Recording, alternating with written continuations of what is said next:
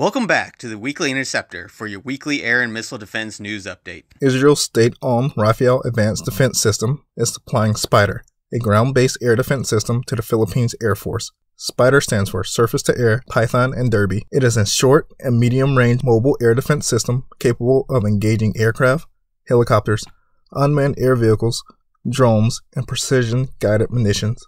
It provides air defense for fixed assets and for point and area defense for mobile forces in combat areas.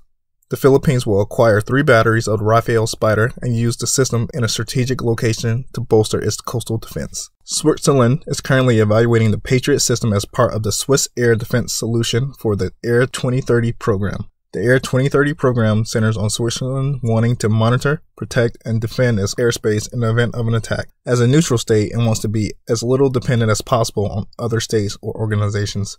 Switzerland seeks an upgraded combination of combat aircraft and ground-based air defense to protect and defend the airspace.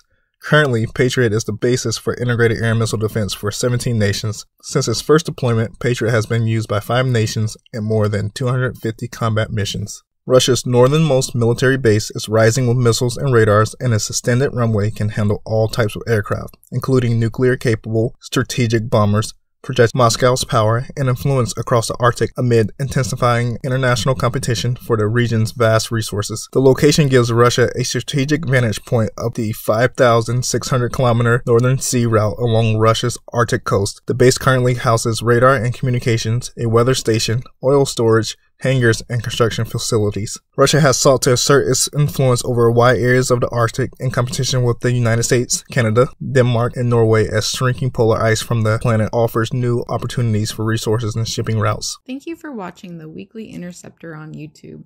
Join us next week for more missile defense news.